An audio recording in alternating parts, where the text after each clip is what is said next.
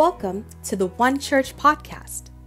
Within this podcast, you'll encounter content that will instill hope, fortify your faith, and offer practical, real-life insights.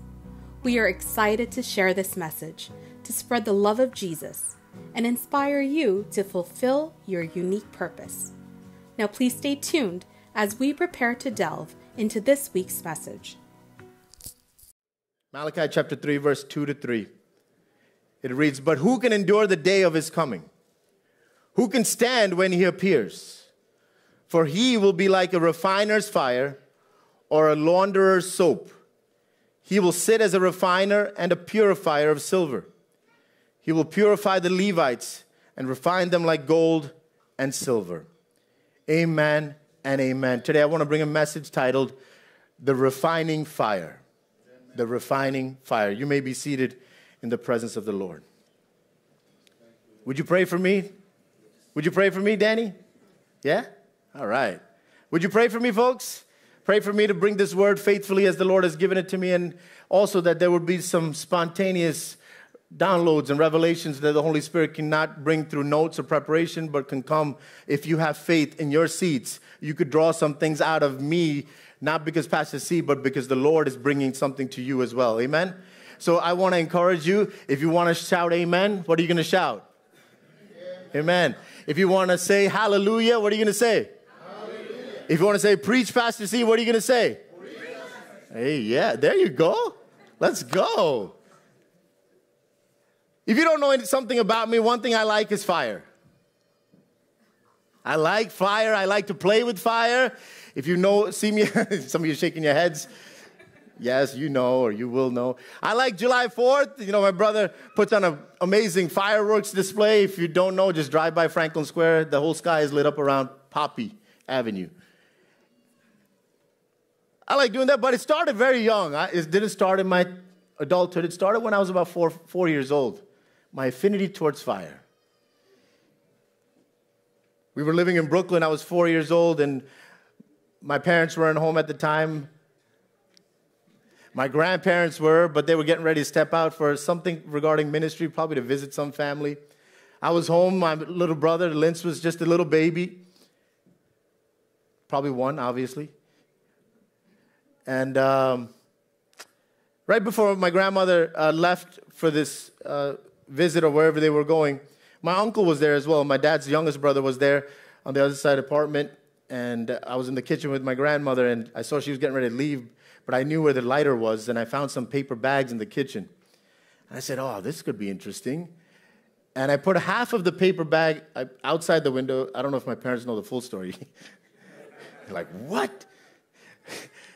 Half of the paper bag outside the window, and half was inside. And I said, oh, maybe I'll just light one half and then stick it out and close the window. And I could just watch it.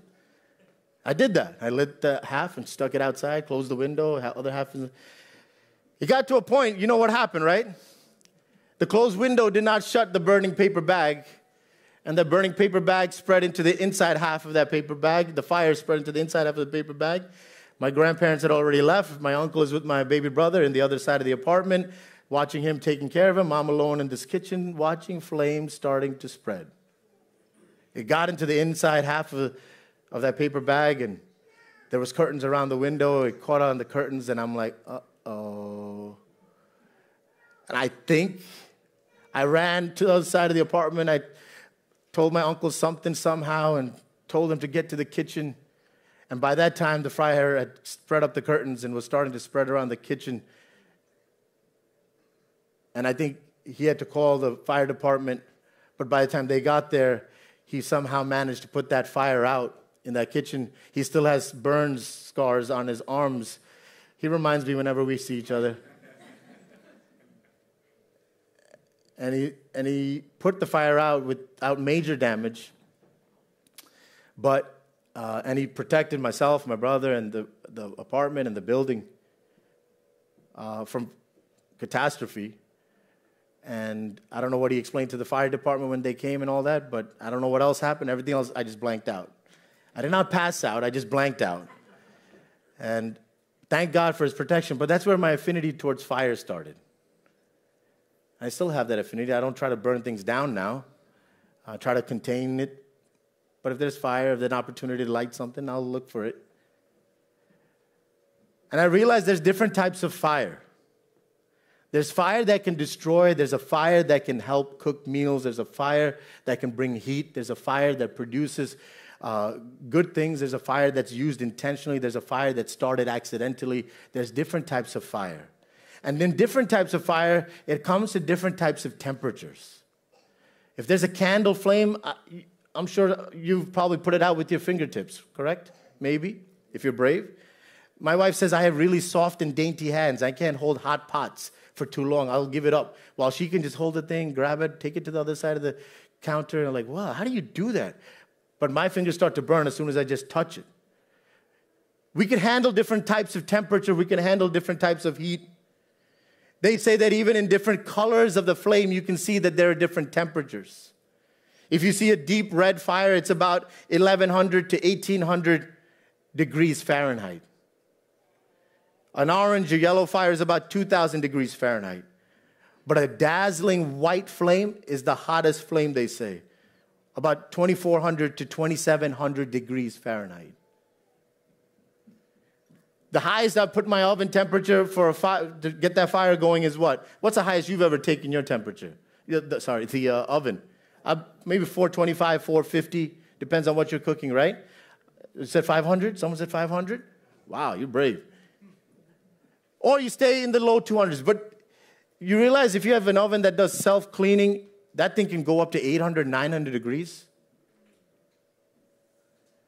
While we're trying to scrub and clean with our energy and the chemicals and stuff and not get everything, if you just turn up the heat to the highest level, it will actually dry up all the dirt and turn it into ash, and all you have to go in is wipe it off.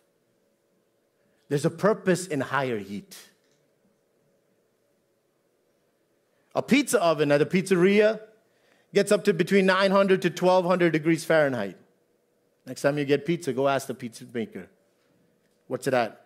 Metals, iron melts at 3,200 degrees Fahrenheit. Gold melts at 1,900 degrees Fahrenheit. I share all this to share with you. In the Bible, like we just read from Malachi, that God will put us through a fire, take us through a fire, so that He does not destroy us, but He'll raise temperatures and seasons of our life through trials and tribulations and struggles and challenges, not to destroy us, but to refine us. Because it says like refiner's fire or a launderer's soap, He will sit as a refiner and to purify us like silver. He will make us like gold and silver, but we have to understand gold and silver does not come out pure. It comes out of chunks of ore, but the pure gold is inside that big chunk. And how do they get the pure gold out of that big chunk or that big ore? They turn it into smaller pieces, smaller chunks. They put it into a little crucible, and they put that crucible with that precious metal into a furnace that produces a heat so hot and so high that it would start to burn the metal and melt the metal or the chunk of ore. And as you burn that fire and the metal burns in that fire, the impurities within that metal will start to come to the top. And when the impurities start to come to the top, the goldsmith will stand there watching that fire, watching that crucible, watching the metals, making sure that as it comes to the top, he will take something and just skim the impurities off the top. But then guess what? There's still more impurities inside that melted metal. He'll put it back in the fire because he wants to get the pure gold out of that ore. You and I have to understand that there is something so pure inside each and every one of us.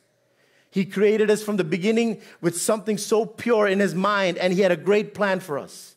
But because of sin in this world, we have been born into this world in sin.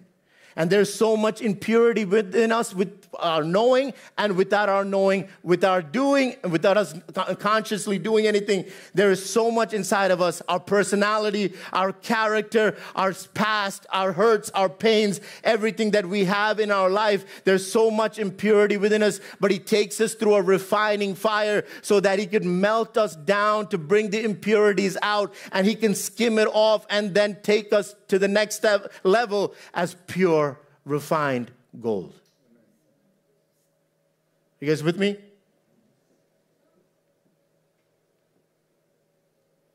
This fire is necessary. In Zechariah chapter 13, verse 9, it says, I will bring the third part through the fire. He's talking about, he says in the previous verses, he said about the people of Israel, he says 2/3 will not go through the fire. 2/3 will just go away completely. But there is a third that will be put through the fire. And I want to tell you something. When the Lord is looking down on his church on this earth at this time, just because you go to church, just because you attend church, does not make you a completely devoted follower of Christ.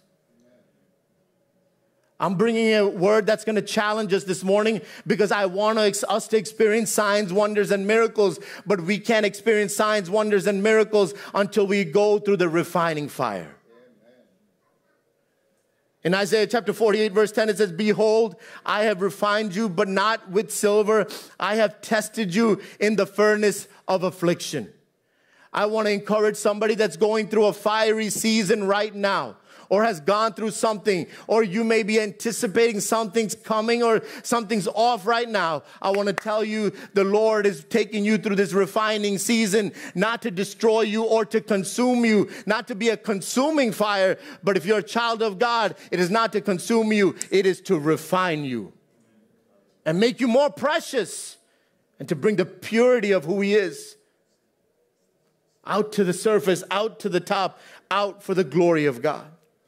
In Proverbs chapter 17, verse 3, it says, the refining pot is for silver and the furnace for gold, but the Lord tests the heart. Psalm 66, verse 10 through 12, it says, for you, O God, have tested us. You refined us like silver. I want to encourage everyone here. Every instance in the scripture that we talk and we see about the fire that God uses about refining, there is a purpose in the fire. There is a purpose in the fire. The question we have to ask ourselves, and we have to ask the Lord when you're in the fire, is, Lord, what are you doing in me? What are you trying to find out and get out of me? What are the impurities that still are embedded in my heart? What are the things that are still embedded in my mind? What are the things that are still embedded in my life, in my habits, in my practices, in my behaviors, in my speech, in my thoughts? What is still embedded inside of me that no one else knows about, that my spouse doesn't know about, that my family doesn't know about, that my friends don't know about, that only God would know about? And he wants to get to that hidden thing, and that's why he will take us through a fire and a refining season in our life. So when we get put into that fiery season, when we get put into that hard trial, we have to ask ourselves, what is the purpose of this? I think a few weeks ago, we heard Pastor Bobby Johnson put it in another way. He said, if we're going through something, we could ask the Lord, what's in it for me? You guys remember that? What is this for? What am I going to get out of it? I think that was the specific. What am I going to get out of this? The Lord is asking us to go through this fire and ask ourselves and ask the Lord, what is the purpose? What are you trying to get out of me? I believe a few things. He's trying to make us more righteous. He's trying to make us more righteous. When I studied about this process of refining metals or gold, it says the goldsmith will go through this process, and he may go put that crucible with the metal that's already melted back in that fire, not just once, not just twice, not just 3 times, up to 7 times he'll put that crucible back in that fire so that he can get to the purest form of that gold. You know when he stops? You know when he stops? He stops when he can see himself in the metal. He stops when he can see himself in that melted gold. Doesn't that make it so clear to us? until Jesus sees himself in us, he's going to keep putting us through the fire. So if you're going through the fire, he's trying to get to see, until I see myself in you, you're still going to go through the fire. You don't like the fire? Let him get all of it out on the first time. Let him get all of it out on the third time. Let him get all of it out on the sixth time. Or however many times. I'm not putting a number on it, but I want to tell you, until he sees himself, until we have the mind of Christ, until he sees his reflection on us, and so that we can reflect the glory of God in this world, he's going to keep us in the fire. So I'm telling you, this fire that we're going through, that is not to destroy us, it is to refine us. And that refining is to reflect himself and his glory in and through our lives. So I want to tell you and myself, when you get rejected for something that was meant for you, when you get rejected that you were qualified for, when you get rejected, I don't know why I'm saying that, when you get rejected for something that was coming to you, when you get rejected, you got to check your heart, see, hey, why did I want that? Why did I expect that? Why did I feel like, hey, that was mine or I deserved it? Was there pride in my heart? Was there pride in my mind? And maybe he's trying to get it out because of that rejection. What are you going through? What are you going through? In what area of your life are you going through it? And the Lord is saying, I want to see myself in you in that area. Until I see myself in you in that area, I will keep you in that fire. I will keep putting you back in that fire. I'll take you out for a season. It'll feel like, oh, the fire stopped. No. He just took you out of the furnace and he's just checking on you. And it'll feel like, oh, things got a little cooler. Things got a little slower. Things got a little less hectic. Things got a little less chaotic. And anyone ever feel like that? You feel like, oh, it's a good season? Oh, no. Now, why does it feel like it's getting a little hotter again? Why does it feel like it's getting a little harder again? Because he said, I got some things off of you. I skimmed off everything that I could bring out at that point, but there's a little something else left in you that I got to bring out. I'm going to put you back in the fire until I see all of me in all of you. But here's the beautiful thing. I believe he's not a God that is trying to destroy us with fire. He is a God that cares for us. He is a compassionate and caring God. He is a good father, and he wants to see the best out of his children, in his children, and for his children. When you get to the point of becoming a father or a mother or a parent, you do everything you can to make sure that they have everything they can, to do things to the best of their ability, to have things better than you had it. Is that a testimony of any parent here? Any parent here that's a testimony? Just lift your hand if that's your testimony. If that's your testimony, come on, lift it up, thanking the Lord. How many of you can say, let's keep it lifted, how many of you can say the Lord has helped you to provide more than what you had? Hey, testimony time. Come on. You're not boasting, you're thanking the Lord.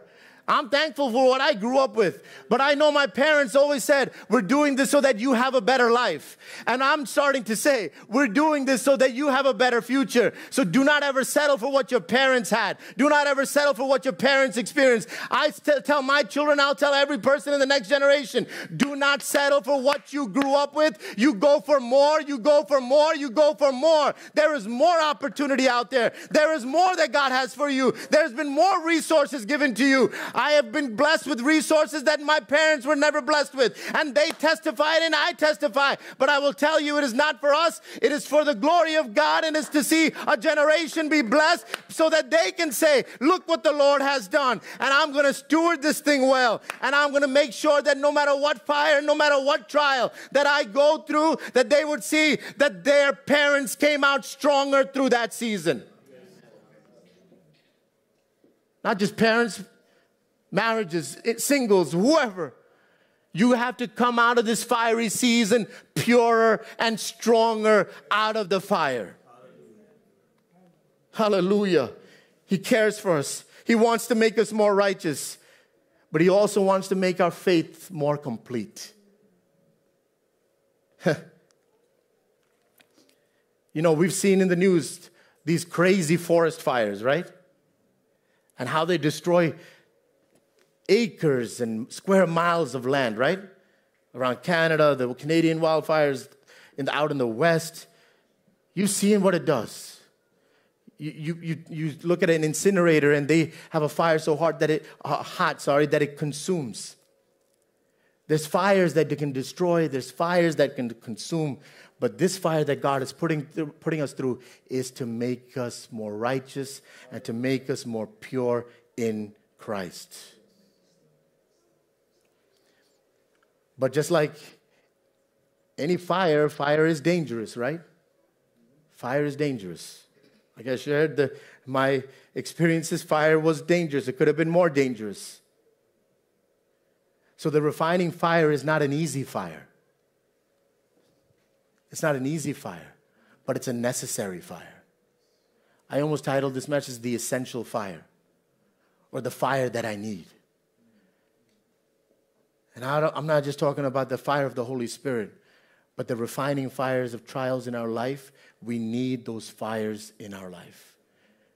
Do not, please hear my heart on this. Do not try to jump out of the refining fire. You think you're being consumed? You're not. If you run and jump out of the refining fire, you'll end up in the consuming fire.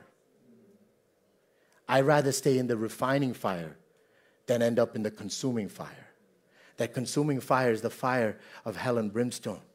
But if you stay in the fire of refining fire, that is, you are in the hands and in the care of the Almighty God, your Heavenly Father.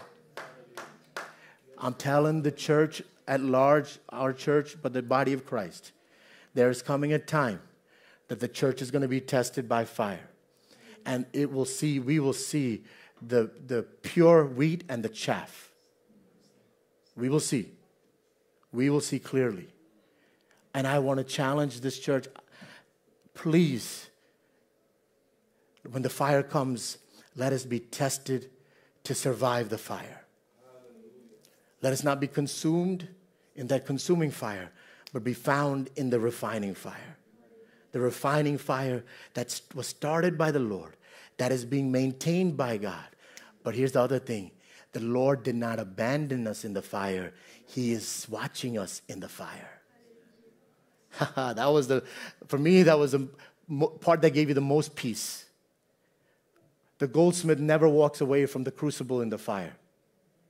He's always got his hand connected to it through a rod, and he always keeps his eye on that pot. He's always keeping his eye on the metal that's melting. The eyes of the Lord. I want to tell somebody, you thought you've been abandoned in the fire. You thought you were like Shadrach, Meshach, and Abednego in the fire. You're going through some fiery seasons, and you think that enemies and people put you in the fire. No. God allowed that fire to come in your life so that he could reveal himself as a fourth person in the fire and say, hey, guess what? They think they put you in the fire. No. I am in control. I am sovereign. I am about to reveal myself to you, to your generations, to your family, to the community, to the church, for the glory of God. I'm about to reveal myself to you as the ever-present help in trouble. I will walk with you through the fire, the Lord says in Isaiah.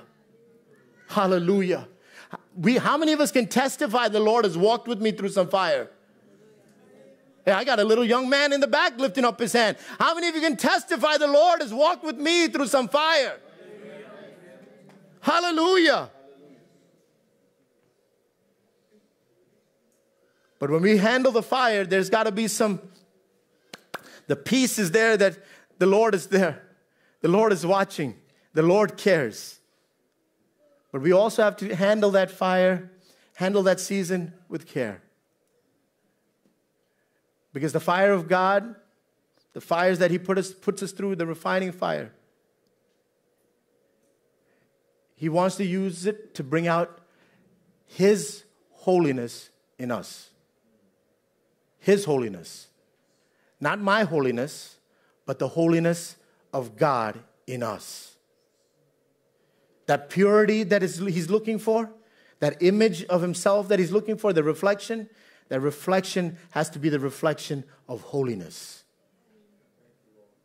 Holiness in our thinking, holiness in our speaking, holiness in our heart, holiness in our actions, holiness from the inside out, holiness. You can't pursue God without holiness. In 1 Peter it says, be holy, for I am holy. Be ye holy, for I am holy, says the Lord.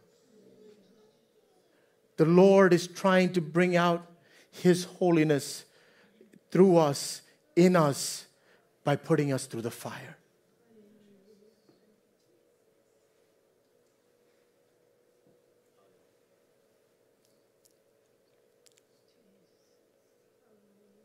James chapter 1 verse 2 to 4 says, consider it pure joy, my brothers and sisters, whenever you face trials of many kinds, because you know that the testing of your faith produces perseverance.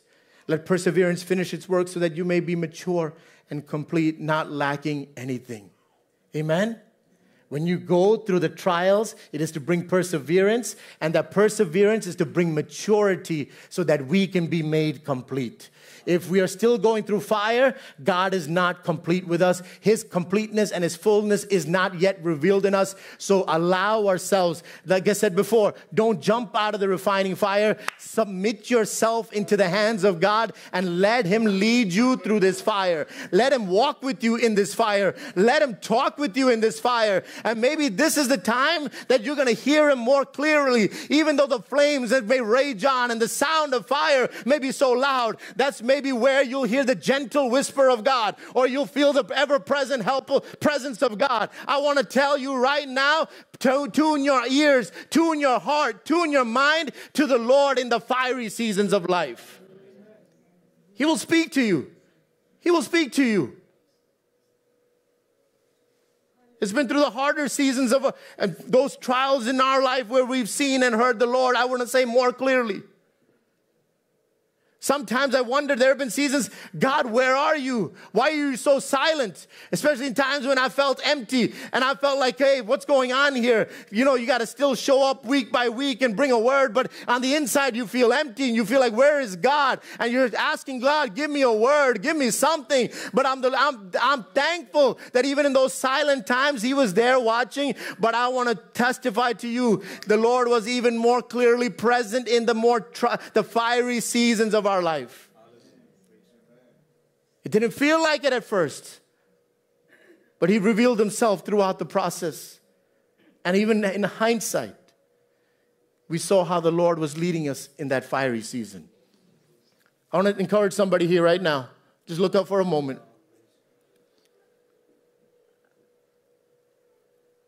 You may not feel like God is with you right now.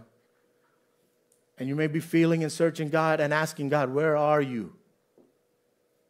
I want to encourage you and tell you, standing on this word, that in a few weeks, months, you will look back on this season and you will see how the Lord was really working things out. And that even when you felt like you were walking alone in the fire, that God was actually leading you through the fire. It could be in your workplace. I'm looking at people that are having struggles at work. It could be people that are having struggles at home. It could be people that have struggles in your health or your finances or in your whatever it may be, in your marriage. You have to believe and trust, if you're a child of God, that the Lord is leading you through this fire. In Philippians chapter 3, verse 10, it says that I may know Him and the power of His resurrection and the fellowship of His sufferings, being conformed to His death. If by any means, I may attain to the resurrection from the dead. Folks, we want the life of Christ. We want the miracles of Christ. We want the ministry of Christ. We want all the great and good things of Christ, but we avoid the suffering of Christ. You can't get to the resurrection power until you go through the suffering and the death of Christ on the cross. We all want to jump to the glory. We want the signs, wonders, and miracles. And that's why maybe the Lord has been telling me, don't take the church to the end. Take the church through the whole process and lead the church through the suffering. Lead the church through the purifying. Lead the church to the refining. Lead the church to the cleansing. And let that cleansing lead to the glory. The suffering has to happen before you can experience the resurrection. So don't jump out. Don't jump out on God. Don't jump out on your relationship. Don't abandon your relationship with God in the refining fire, but get closer and stronger with the Lord in the refining fire, because your resurrection day is coming, because your glory day is coming. And I want to tell you to hold on. Just hold on, church. I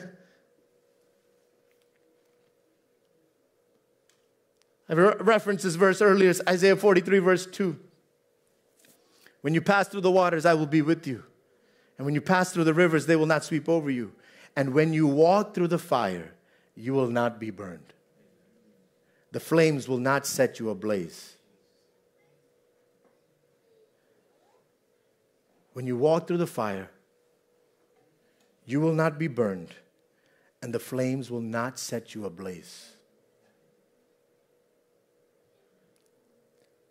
The Lord just wants to keep reminding us here today.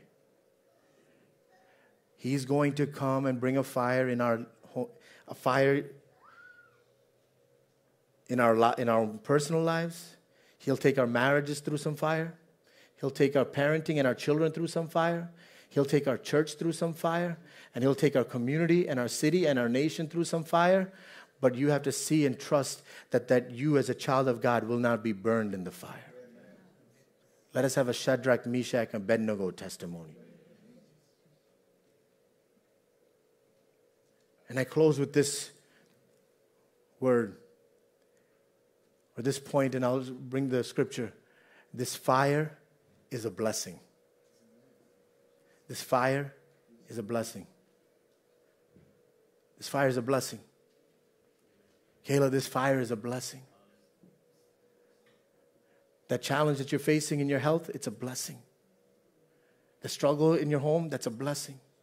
The situation at work, it's a blessing. The financial lack, that's a blessing. It's a fire.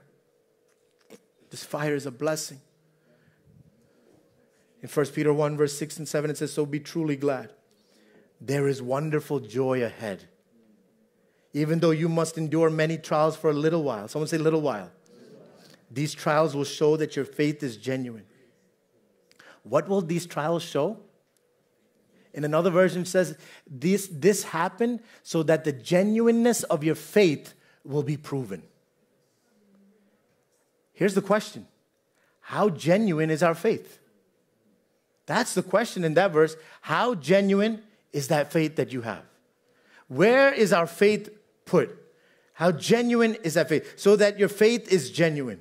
It is being tested as fire tests and purifies gold, though your faith is far more precious than mere gold. If you know your faith is more precious, because there is a temperature in which gold will actually be destroyed. There is a temperature. If it gets to the higher temperatures, that metal that is being purified can actually be destroyed.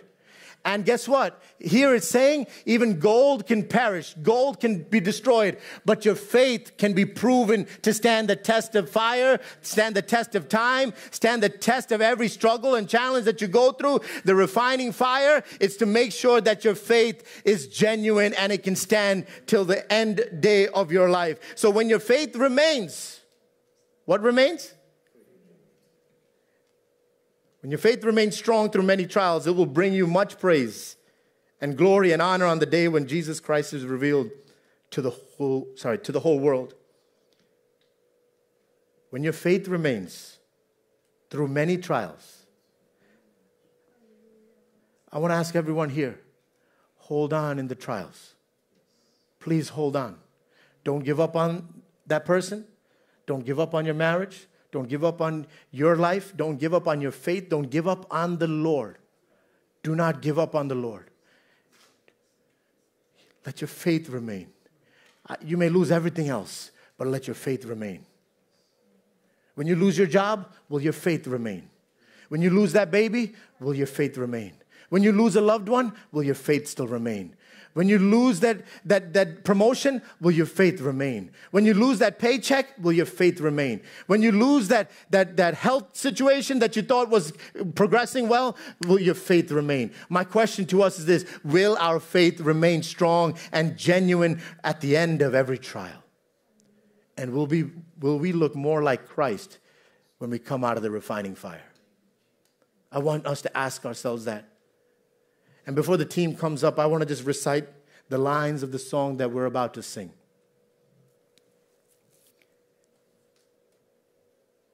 It says, "Purify my heart. Let me be as gold and precious silver. Purify my heart. Let me be as gold, pure gold." It goes on to say, "Refiner's fire. My heart's one desire is to be holy." It's not to be rich. It's not to be famous. It's not to have this or know that person. It's not to have this many followers on social media or to have these many likes on Facebook. It's not to have this or that house. It's not to be in this area or that area. It's not to have the prettiest wife or the strongest husband. It is my heart's one desire is to be holy. Set apart for you, Lord. I choose to be holy. Set apart for you, my master. Here's the hard part. Ready to do your will.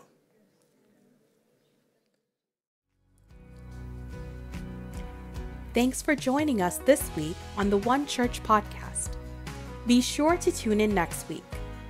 If you are ready to start a relationship with Jesus, to make him the Lord of your life and receive salvation, please contact us at info@onechurchonline.com. We hope you found value in this podcast, and we'd appreciate you sharing us with others and telling your friends and family to follow along with us. Our prayer and hope is that this podcast can reach countless lives. Follow us on Facebook and Instagram. Subscribe to our YouTube and Spotify at One Church LI, and visit us at our website, onechurchonline.com. Here at One Church, our vision is to see Jesus. We exist to reach the one with the love of Jesus and for all to live like Jesus. We want to see Jesus in each other, and we pray and believe there is more for you.